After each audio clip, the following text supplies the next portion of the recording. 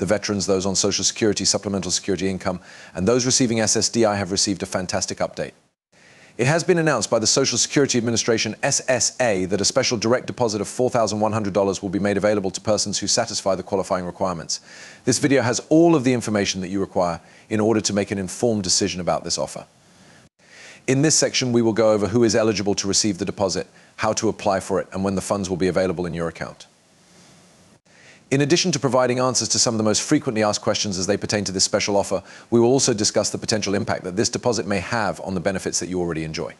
Learnings that can be acquired. The participants who are entitled to receive the direct deposit of $4,100 are determined by the conditions for participation. Guidelines for submitting an application for this limited time promotion are outlined here. Making a payment plan and determining the anticipated arrival time for your deposit are both important steps. Effects on the advantages that are already present. Make sure you are aware of the effect that this deposit will have on the benefits that you are already receiving from the Veterans Affairs, VA, and Social Security Disability Insurance, SSDI. Within the section devoted to frequently asked questions, you will find answers to any questions or issues you may have regarding this offer. A significant amount of discussion and attention has been generated around the country as a result of the potential increase of $4,100 for recipients of Social Security, SSI, SSDI, and VA benefits. In the event that this substantial increase is implemented, it has the potential to have a significant impact on the lives of millions of people in the United States who are financially dependent on the programs that are administered by the federal government. There has been discussion over the possibility of increasing the benefit levels in order to keep up with the rising cost of living, despite the fact that there has been no formal announcement regarding this topic, in addition to the typical monthly income of approximately $1,700. Beneficiaries of Social Security retirement would get an additional $341.67 per month as a result of this increase. This is in addition to the current amount. Beneficiaries of Social Security Income, SSI, who typically get lower payouts, may be subject to a more severe impact as a consequence of the increase, which may result in a 32% increase in their existing benefits. If the Veterans Administration, VA, or Social Security Disability Insurance, SSDI, were to provide disability compensation or pension payments to several veterans, their financial circumstances would also greatly improve. This proposed increase is accompanied by a complex background that includes a number of factors, including the rising cost of living, concerns regarding the inadequacy of existing benefits, and the potential effects of economic stimulation. In addition to the ongoing political conversation on the necessity of providing assistance to low-income neighborhoods and reducing income inequality. On the other hand, before such a change could be put into reality, there would be a great deal of challenges to surmount, the most significant of which would be the legislative process and the absence of financial resources. Either new sources of revenue or considerable modifications in policy would be required to accommodate the increase given that Social Security and Medicare are currently experiencing budgetary difficulties. In the event that it is adopted, it may be implemented gradually over the course of several years rather than all at once.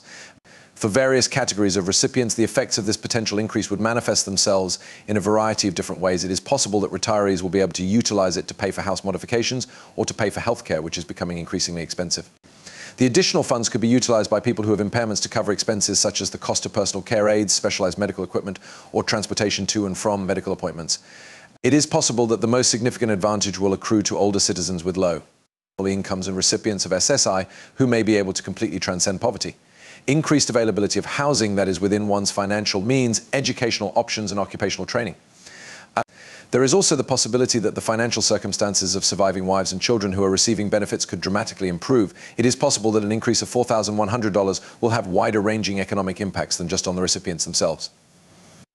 The recipients of the stimulus payments may be able to stimulate local economies through their spending, which may result in a rise in the number of jobs that are available as well as the overall pace of economic growth. There is a possibility that some users will reduce their utilization of other forms of public assistance, which would be a potential offset to the probable expense of the benefit increase. If people were more financially stable, it might be possible for them to achieve better health outcomes and reduce their overall healthcare costs over time. It is possible that the housing market will see the effects of the program if some of the recipients are in a better financial position to purchase a property. In the event that the adjustment were to be implemented, it is quite probable that all current recipients of the programs that would be affected would be eligible for the raise. Nonetheless, there would be debates regarding means testing or other conditions. It is likely that the eligibility requirements for each program would continue to be the same after fresh applications are considered. In the absence of new measures to either increase revenue or lower spending, the budget of the program would suffer a significant blow, which would exacerbate the depletion of the trust funds that are held by Social Security. It would be necessary to either reallocate funds or increase the amount of money that the government receives in order to raise the payout levels for Social Security and Veterans Affairs, both of which are funded by general federal resources. When contrasted with previous benefit increases and the typical annual cost of living adjustments COLAs, a flat raise of $4,100 would stand out as particularly noteworthy. When compared to other suggestions for boosting benefits that are more specialized, its inherent simplicity and general applications stand out as particularly noteworthy. The idea is expected to be criticized by a number of people, including conservatives who are concerned about the deficit in the budget and the program's ability to continue operating in the long run. Proponents of means testing who could argue for more precise raises, as well as others who are worried about the concept of fairness between generations and the possibility of inflationary forces.